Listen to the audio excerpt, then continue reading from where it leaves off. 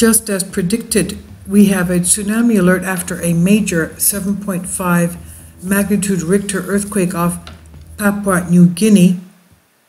This has also given rise to a tsunami. Powerful 7.5 magnitude earthquake struck off the coast of Papua New Guinea's New Britain Island today, Tuesday, and it prompts fears of hazardous tsunami waves for coasts within 1,000 kilometers of the quake's epicenter. Offshore quake struck 45 kilometers northwest of New Britain capital Kokopo at 12:58 UTC, and it was a pretty shallow 10th kilometer depth. The U.S. National Weather Service Pacific Tsunami Warning Center warned that hazardous tsunami waves are possible for coastal regions located within 1,000 kilometers of the quake's epicenter, limiting potential waves to the PNG and that's Papua New Guinea and Solomon Island regions. Chris Murphy, TWN, tweeted tsunami warning issued in the wake of magnitude 7.5 earthquake near Papua New Guinea. This is one of the world's most active subduction zones as the Australian plate converges with and moves beneath the Pacific plate. Shallower earthquake 10 kilometer deep increases tsunami risk. It's on the Ring of Fire, as we know. We've had tremendous quake swarms there before, and I would venture to say even aftershocks, because this is so big. This is the second earthquake to hit Papua New Guinea in over a week. On May 6th, we had a 7.2 magnitude quake, and the shock was felt 250 kilometers away from its epicenter in Port Moresby. The following earthquakes. This followed earthquakes in the region February-March that were measured at magnitude 6.4 and 6.1 respectively.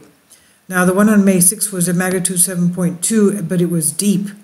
That's why our dear friend Terrell Blackstar, that does his predictions he was calling on the uptick that we would have a major earthquake of 7.5 at Papua New Guinea.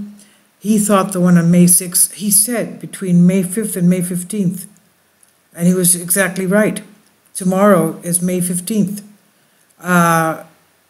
He thought the 7.2 magnitude that struck deep was the 7.5, but I guess he was wrong.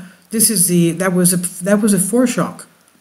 Now, located in the hotspot of seismic and volcanic activity in the Pacific Ring of Fire, is Papua New Guinea experiences regular earthquakes due to the friction of the tectonic plates deep beneath the surface.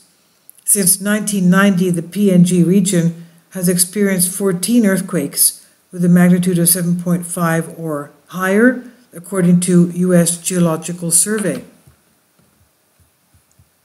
Okay, so here we are at Seismo Berkeley, and this is today's quake of 7.5 at May 14th.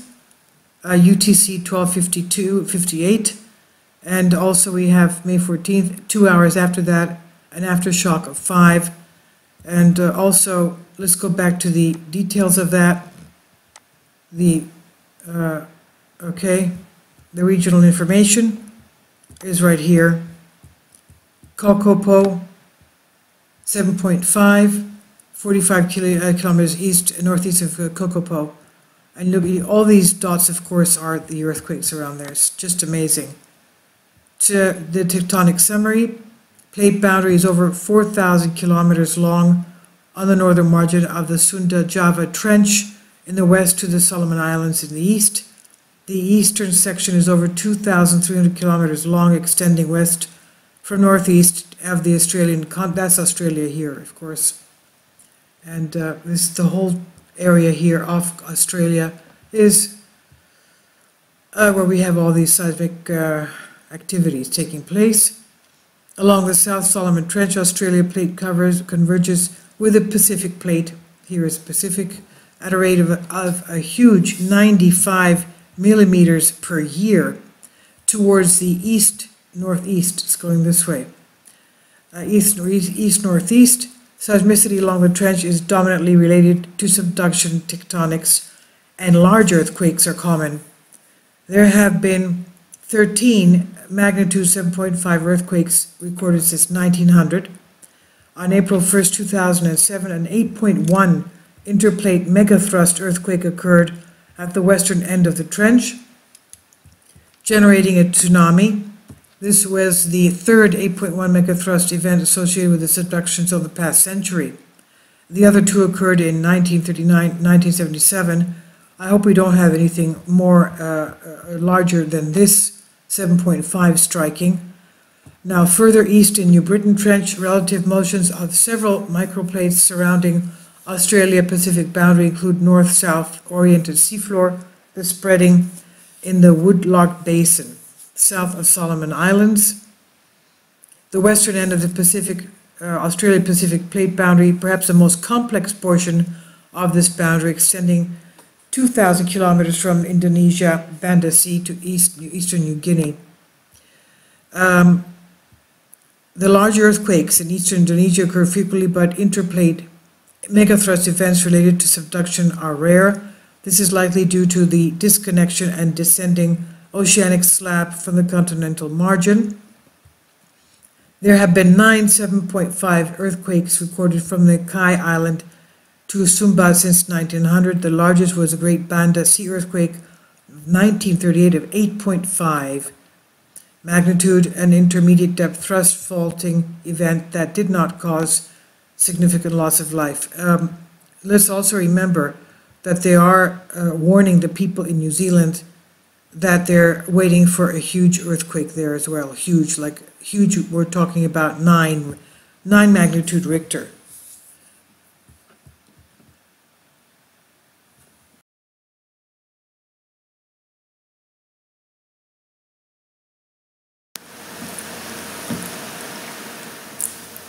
If you'd like to join me on my Patreon account, you will hear content not covered by mainstream media. These riveting stories will be based on my research, and I will state my opinions and give my personal insight on diverse and controversial subjects and world events not covered by mainstream media, and not supported by YouTube guidelines. So whatever I have on my Patreon, most of those will not be on my YouTube channel. Please consider becoming a member today. More of the most significant and important videos will be on my Patreon channel. Your support helps me to continue my research and keeps this YouTube channel alive. And we depend on your support, your generous charity, because we help economically challenged families here in Athens, Greece, in Kapota, and we also help the young generation with university tuition and the community around our church. Thank you.